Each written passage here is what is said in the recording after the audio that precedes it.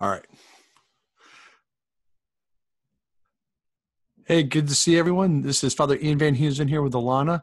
What we're going to be doing in the coming weeks is just with our time is to kind of do some reflections and to kind of create that digital retreat experience for folks, something they can meditate on and to meditate on scriptures. Today, we're going to be focusing on the flight of Egypt, and we're going to be looking at the Gospel of Matthew, chapter 2.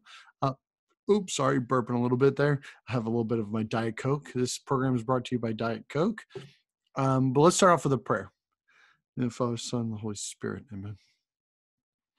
Oh, Heavenly Father, we just ask that as we enter into the scriptures, that our hearts may be illuminated, that we may learn to walk your path, that in these trying times, that our hearts may ever rest in your love. We ask all of this through Christ our Lord. Amen. The Father, Son, and the Holy Spirit. You know, it just occurred to me, as I was praying with this and reflecting on it. So immediately before the flight of Egypt is the visit of the Magi. And let's see. Yeah, so immediately after that is the flight to Egypt. So the first point I want to talk about a little bit is beware when God is giving you good things, right? Like, not beware, but like be prepared. Like it's almost like right before they go to Egypt, God gives them everything they're going to need to persevere, right? So they got a little bit of cash in the bank. They got a little bit of, stuff like that. Is that making sense? It does make sense because God provides for our needs, and sometimes in ways that we don't understand, and in ways that we can't really foresee, but it gives us the ability to respond properly to our mission in the next moment. Yeah. So I really agree with what you're saying. It's important, and I really think that the flight into Egypt that we're going to be talking about today really has some profound implications for what we're dealing with right now. So I'm really excited to talk about it. Yeah, absolutely. Absolutely. Well, and I think also, there's a sense that it's interesting that so St. Ignatius has the insight that when you're in a consolation, prepare for a desolation. So prepare for the next trial. Try to anticipate. And of course, you can't always anticipate what your next trial is going to be. Some of the things that have popped up the past few weeks have been a little surprising, the trials. Not what I would have expected. But what I found is that you always have the grace that you're needed if you learn to respond well. Now, I will say this. It doesn't mean that you don't experience negative emotions. I think that's one thing that I'm learning as I get older is that you will always have the full gamut of emotions. There will always be moments of sadness. There'll be always moments of anger. There'll be moments of frustration, but God provides you the way out. He teaches you how to work through that stuff if you're growing in wisdom. But I think about this is just think about that. I mean, the next time, and I think it's a good thing to remember is the next time things are going really well, think to yourself, a dark day will come. Like there will be a struggle. There will be a crisis. There will be something that happens, right? Yeah, but also not to dwell on that. Yeah. So when you're dealing with anxiety, sometimes it's also like things are going a little bit too well. When is the next, you know what I mean? Like, where's the cross? Like trying to prepare for the cross in some way, where sometimes that can lead to higher anxiety and not so much trust in the Lord. So I really think that a balance in that, yes, it's right to be prepared and to be looking forward and know that there will be trials, right? Mm-hmm. But not necessarily to have anxiety about it and to really focus on that. Focus on Christ, keep your eyes on Christ, know that there will be crosses, but not to despair and not to like constantly be on the lookout in fear of the next thing. You know what I mean? Like, oh, it's going so well. What's going to happen next? You know what I mean? Like, I'm going to fall really hard. It's definitely a stumbling block for those with anxiety. From a personal perspective of how sometimes I have to like stop myself from having these anxieties of like, oh, things are going good. What's going to happen? You know what I mean? Like, oh no, what does this mean? You know what I mean? It doesn't necessarily mean anything, but also just be prepared. Yeah. And this where maybe a little bit to add a little bit of caveats is there's an element of know thyself. So different kinds of temperaments, different kinds of personalities. I'm the go-lucky type. So, I mean, like when I'm feeling good and when things are going well, I'm not particularly fearful of the future. And so I'm the type of person that maybe needs a little bit more introspection, a little bit more, hey, prepare for a dark day. Now, if you're the type that overthinks, just kind of being aware. And also, I mean, looking, like I've talked about this a lot, is what time of day are we talking about? What's the context of the thought, right? So for example, at 9 p.m. on a Friday night, you should not necessarily be worrying about your bills. 9 a.m. on Monday morning, maybe, or 10 a.m. on Saturday when you have free time with your wife, there's a good time, or husband, there's a good time to be meditating and reflecting on your finances, but like not 11 p.m. on a Friday night or 11 p.m. on a Sunday night, or wherever it might be. And that's often something to consider, is the context of the thought as well, which is such a huge integral part of discernment. Now, I think it is really fascinating when you really think about the flight of Egypt and the fact that they just suddenly got like a ton of gold. They got a lot of incense, which would have been like great for bartering and trading. And they got a lot of stuff that's going to prepare them for their flight. All right, let's get into it. Yeah. All right. So we're verse 13, chapter 2. When they departed, behold, the angel of the Lord appeared to Joseph in a dream and said, "Rise, take up the child and his mother, flee to Egypt, and stay there until I tell you. Herod is going to search for the child to destroy him." I think that's a good place to stop. Yeah. Yeah. So just the fact that he's received this message from an angel. I think one of the important things to realize is, I'm not sure how or why or how it would look, but I can't believe that this is the first time that St. Joseph has felt the Lord speak to him. Now, maybe it's the first time he's had a vision with an angel, maybe not, but I have to believe that he's learned to hear the Holy Spirit for years before that. Like, so much of his heart has been prepared that he recognizes this as authentic, if that makes sense. Yeah. They've just literally received these gifts. So when they had departed, that means when the Magi departed. Yeah. Because the verse right before it says that they departed for their country by another way.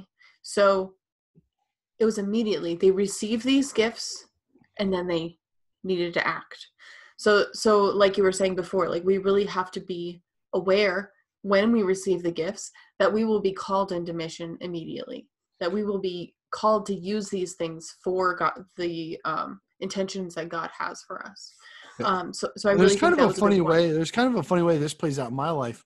So one of the things I've learned as I get older, as a priest, is that I can be called to do anointings at any time, right? So there's a sense that, maybe within reason, somebody could go to a party and have 3 or 4 beers. Might be a little excessive, maybe not. But what I found is I always have to be careful that I don't get too tired at a party or get too tired. And there's a sense of the sobriety that's required, that be sober and awake kind of idea. Be awake, not the hour.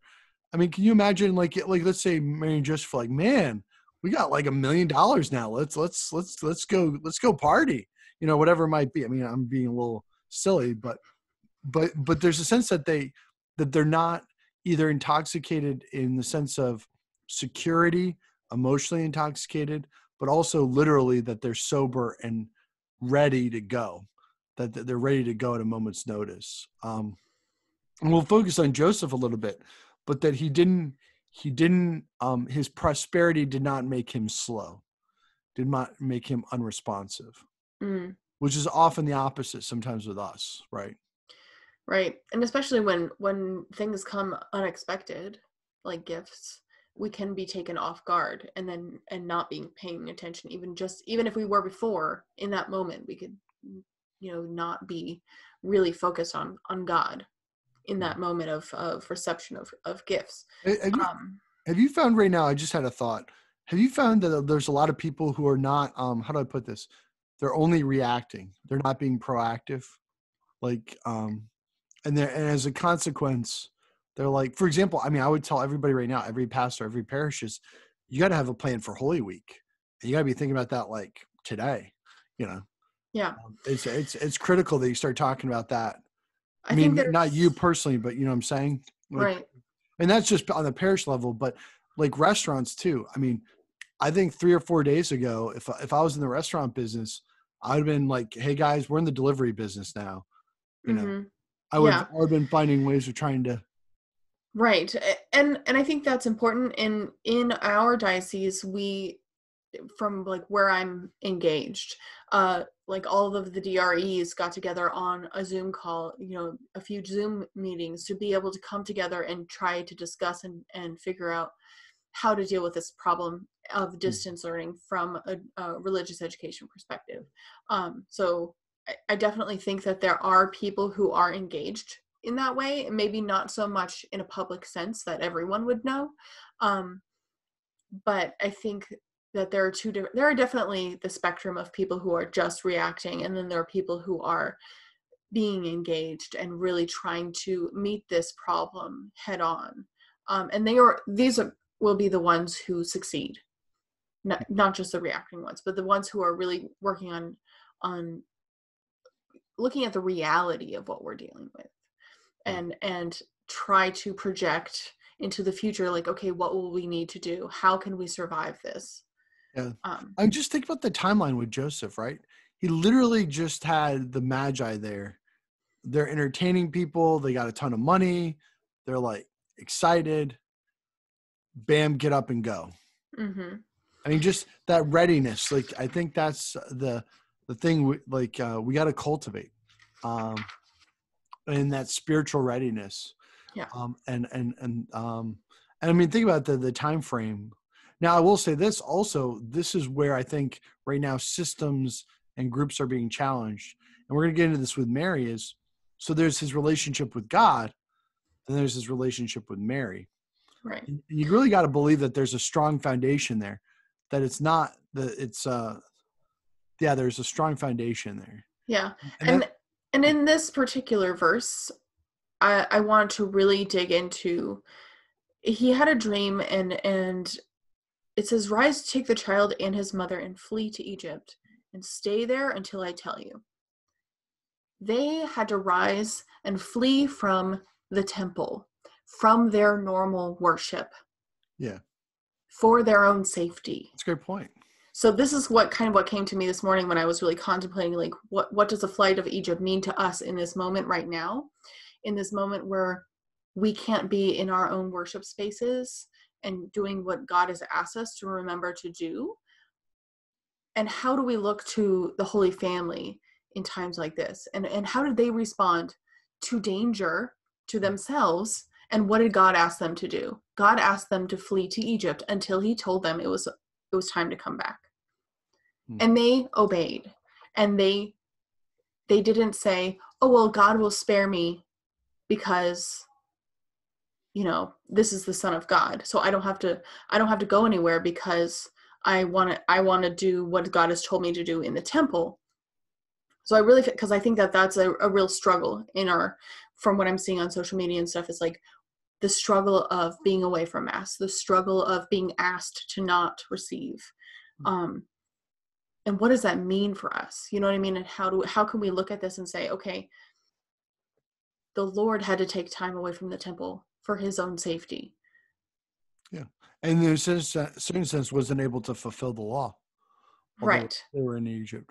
But because he was following the will of God in obedience of faith, through his parents, through the authority of his parents, and through this divine revelation to Joseph, they were fulfilling God's law, because it transcends, the law of Moses. So, because they never sinned. So we have to also look at that it was not a sin for them to not be able to fulfill the law in Egypt. Yeah. And I actually never thought about that before until this very second. I was like, oh my gosh, because because Mary didn't ever sin, but they also weren't able to fulfill that particular part of the law in that time of their lives. But it was always understood that certain parts of the law could be set aside in times of crisis. This is where Jesus upbraids the Pharisees and scribes, right? So David eats the showbread, things like this. So on the Sabbath, doing those miracles on the Sabbath, how those laws are put aside to bring life to the people, because the miracles of Jesus are what is bringing life to people, and that's what the Sabbath is all about. It's about resting in life in God. So, and I mean, clearly, and Jesus also I mean, he's making a point when he does that, because even the Pharisees pick up on the fact, well, I mean, if you're so powerful, you could just wait a day, so they come back tomorrow. Yeah. But yeah, interesting. Yeah, that's a really fascinating. The things that start to come out with scripture when you start to realize it. I mean, they basically have to go live among a pagan people and not be able to worship God in the temple and not be able to worship in the synagogue. Now, there's probably some Jewish communities there that they could connect with because of the diaspora, but even then, I mean, but still not the same. Right. And that's part of the, that's part of the Psalms, right? How can we sing the song of the Lord in a foreign land? Have you heard that? Have you heard that version by Sublime? By the rivers of Babylon. It's a great song. I have to send it to me. Yeah. Yeah. But that was part of the whole idea of that psalm, was like they're in exile and they're longing for the temple. Right. And it also brings us to the domestic church. The Holy Family is the domestic, the origins of the domestic church. Yeah. And just because they weren't at the actual temple doesn't mean they weren't with Christ, who is the temple. Yeah. So it's really interesting also to contemplate on that, and how even if we can't go into the building of the church, that we are the church. Mm-hmm. We are the body of Christ. We together have the sacraments, we have been chrismed into the life of Christ, and we really need to rest in that knowledge that we do not need to despair in times like these, that we have hope even if we can't physically be in front of the Eucharist. Which is fascinating, because at this point you haven't set foot inside a church in what, a week? It's been a week. Yeah. Week. That's interesting. So, see, that's one thing I can't. It's been pointed out. A little less than a week. We were able to have mass on Sunday, right, and it was cut off right after. So. Gotcha. So this will be the first Sunday that you're. And it's fascinating. Even like preparing for homilies, I'm like, wait a minute, I'm literally not going to see anybody this weekend. I'll have mass and I'll live stream it, but then getting used to the fact that I won't see that many people. Right. Which has been kind of interesting for me, because I'm used to seeing like hundreds and hundreds of people, and now suddenly I'm only seeing like 10 or 5, just a few different people. But yeah, well, it's really interesting, because that lay perspective, I don't see, it's tough right now. I don't know what I would have done as a lay person in this circumstance. So I'm trying to be patient with people who are having some extreme reactions. I don't know what kind of reaction I would have had. Now, I will say that one of the things that I think is a little bit unique experience for me is that I did question authority a lot in high school and middle school, or middle school, high school, and college. And I was kind of anti-authoritarian. And when I came back to the faith, I kind of swang the other way of respecting and trusting authority. And I think one of the things that has been really brought out by this crisis is your relationship with authority. And I think we can even start to talk about that a little bit with the Blessed Virgin Mary. How did she handle the authority of Joseph? Now, before anybody gets crazy, like, even if you think right now that women should be equal to men, or however you want to interpret that, which I believe women are equal to men. I'm not saying I don't believe that. At the time of Mary and Joseph, the man was the head of the household. That's an irrefutable fact. Whether that's good, bad, indifferent, it's just the way it is. So how did the Blessed Virgin Mary approach the authority of Joseph? I think that's an interesting question, because, I mean, a certain part, I think she would have understood her specialness and uniqueness, like we hear in the Magnificat, but yet she was willing to submit to an authority that was imperfect. And even more so, the temple, the priests. I don't think you were naive. I think the corruption, there's always a certain amount of corruption, as I've pointed out before, but I think they would have recognized, but yet they still were somewhat obedient to the authorities, right? And then imagine after the crucifixion and things like that. Yeah. And I think it is hard right now with all the scandal going on, and to really it's a time to like reinstate our trust in that, as laity, that the priests are praying for us and the priests are saying mass for us, and we have to depend on that right now, which is scary because of this, a little bit of a crack in the trust of the hierarchy and of, like, who can we trust, and it really is forcing us to rely on you as, as laity, and rely on the priesthood to pray for us and on our behalf, and to really realize that that's what you do for us even when we're there. um, so that hasn't necessarily changed, but our physical presence just isn't there right now. And to just recognize that that is a part of trusting God and part of trusting, how the church works. And I think that is part of the response of people being frustrated and not agreeing with what's going, how people are handling this, whether you agree they're handling it well or not well at all. It's not something that we've ever dealt with or really been prepared for. So I think there also has to be a decent amount of forgiveness and understanding that this is not something that people go into priesthood to deal with. It's just different. We all have to have a lot of forgiveness for each other. That's what I'm going to say. I'm going to definitely work this into future like formation. If I'm ever involved with the formation of priests and seminarians, is we should be formed for this kind of things. Crisis is a part of leadership and management. Yeah. I understand some priests feel that they weren't prepared adequately for this, perhaps, but there's definitely, we have to take that leadership and management stance. But I get what you're saying. Being patient with leaders right now. One of the things I've found the greatest challenge for me in this crisis, and I've alluded to this many times, is being willing to just have people mad at me.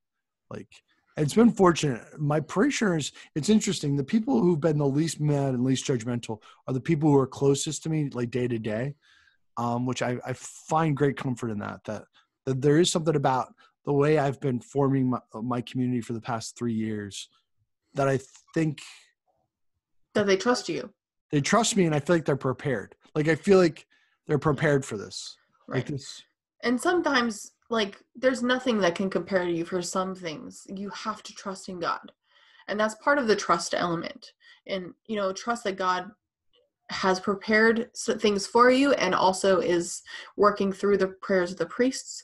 And also, if the laity, if you're complaining more than you're praying for these people, then this is a part of the problem. Like, we need to pray for these people more than we complain about them.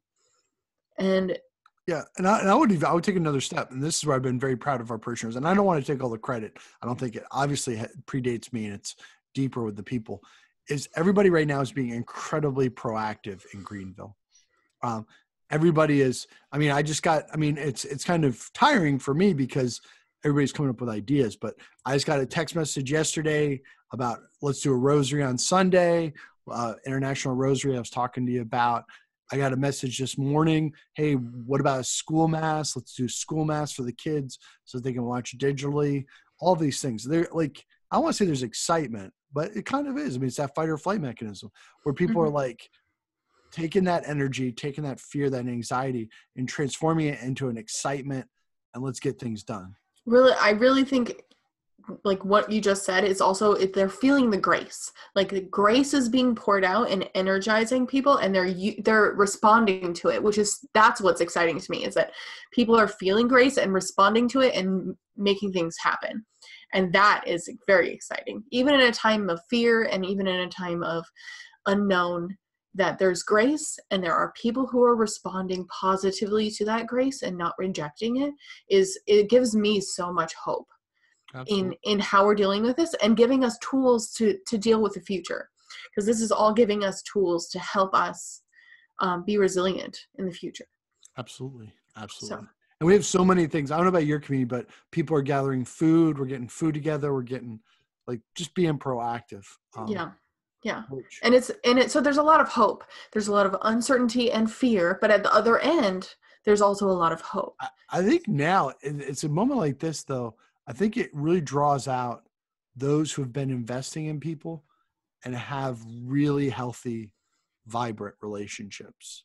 I think that's what's being drawn out by this, because I've seen it now on social media. There's a few people that over the years that their social media presence probably points to their daily lives, and they even refer to their daily lives, where they feel isolated.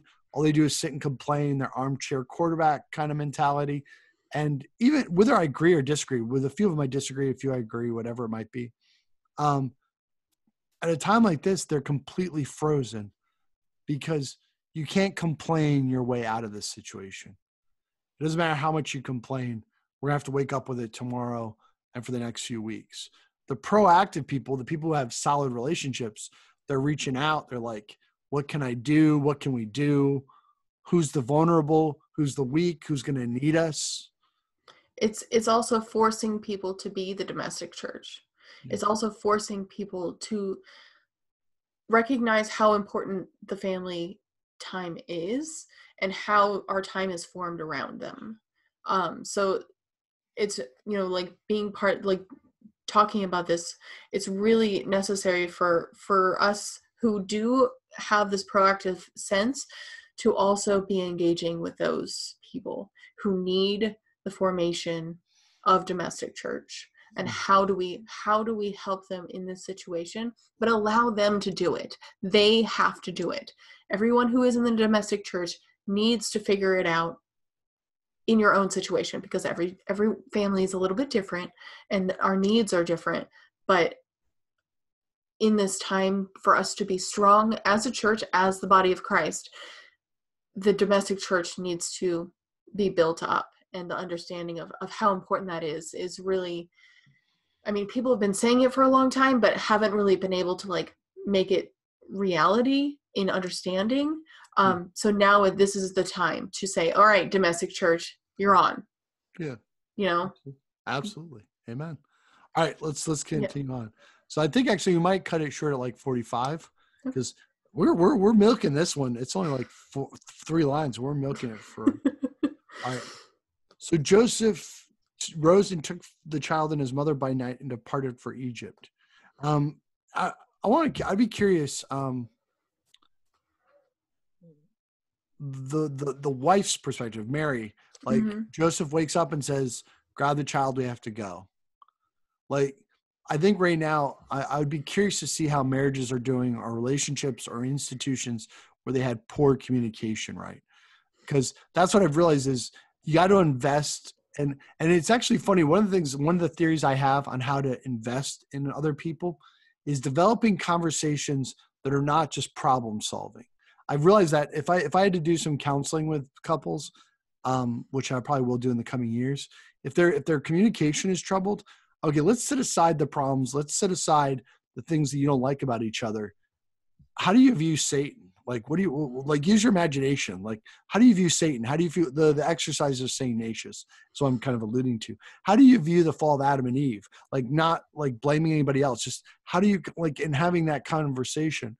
But I realize is if you're not having those conversations before, right now, there's probably going to be a great strain. Now, there's also, fortunately, I think there's time to have some of those conversations, but I'm realizing that if you didn't invest in those relationships before, it's going to be it can be difficult. And something actually that the last few days I've been concerned about and praying for people who are in difficult marriage situations or living situations where there is domestic violence. This is a very difficult situation, and they could probably be in much more danger in this particular situation. And how do we help them? Obviously praying for them, but also sharing resources necessary to help them in this situation, because not everyone is a Joseph and not everyone is a Mary, and we really need to look at the reality of that. But from a spouse's perspective, like, really is a great, Mary is the model of the church, and she responds to the authority of her husband, and we as the church need to also respond to the authority in obedience of faith. So I really think that there's a lot of grace that comes through that. It's hard. I mean, was it easy for her?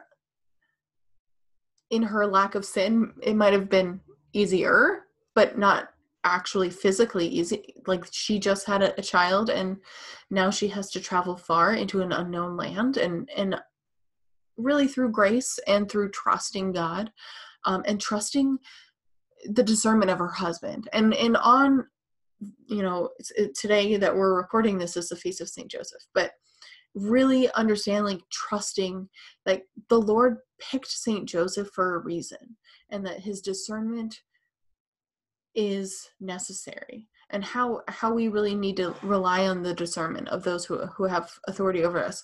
And sometimes it's, they make, human people make mistakes. So our current authority, we have to trust that God will give us the grace through our obedience to really like move forward with what's necessary in the world today.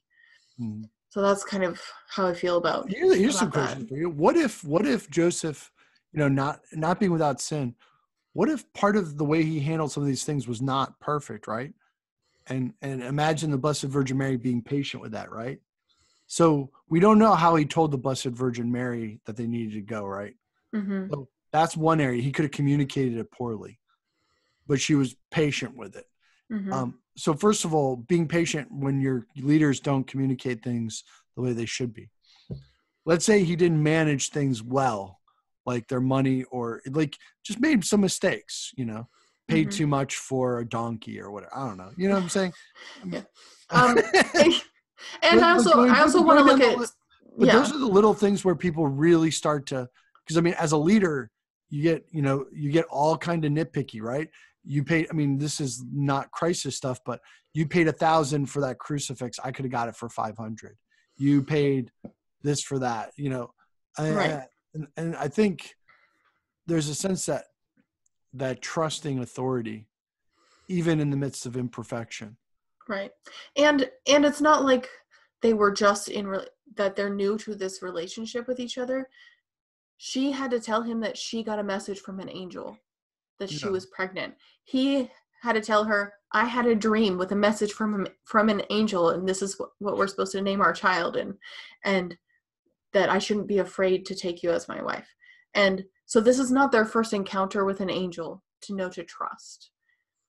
So they, through the pedagogy of even their life with God, that they've learned to trust in this way. Like, this is something that I can trust and I can respond to quickly. Like we said before, you've been talking about like the baseball mentality of like the fastballs. Like sometimes you just need to be prepared to respond quickly. And this is how they've been trained to respond quickly. They've already had these experiences of discernment, and then they know in that moment that this is what God is asking them to do. So I think that that's also important, that for our leaders, that they do have this training in discernment to be able to respond well quickly. Absolutely. And for us as well to recognize that we don't always respond well. We're not always well trained in discernment for these things, and that sometimes our immediate responses aren't always the correct ones. Like sometimes our opinions aren't always the right ones in these moments. And it's okay to have those negative thoughts, and it's okay to have some anxiety about it, but to really trust in God in these moments. Like, it seems so simple, but it's so profound in our need. The divine mercy is trust. Jesus, I trust in you. That was given to us for these times of anxiety and unknown, to really lean on Christ. Absolutely. So that's some great stuff. That's awesome. Heck yeah, man. Cool. Well, I think this might be actually a good place maybe to stop a little bit. I think this has been a good conversation. I think we'll continue to talk. I got some things now. I just realized when you said it's the Feast of St. Joseph. Yeah. So I'm going to be talking more about this in Mass in a little bit. So we got Mass at 12, and I gotta connect with everybody and get organized a little bit. I'm thinking maybe we'll keep this maybe a half hour a day. Maybe might be better. I like the idea of an hour, but it just might not be possible with schedules and everything. And content, sometimes a little bit less is good. Yeah, exactly. And I'll be able to post it. But well, thanks so much, Alana. Good to see everyone. Just keep tuning in. We don't know how long we're going to be doing this, but we're prepared. We're ready. We're being That's right. proactive. All right. Thanks, Alana. Mhm.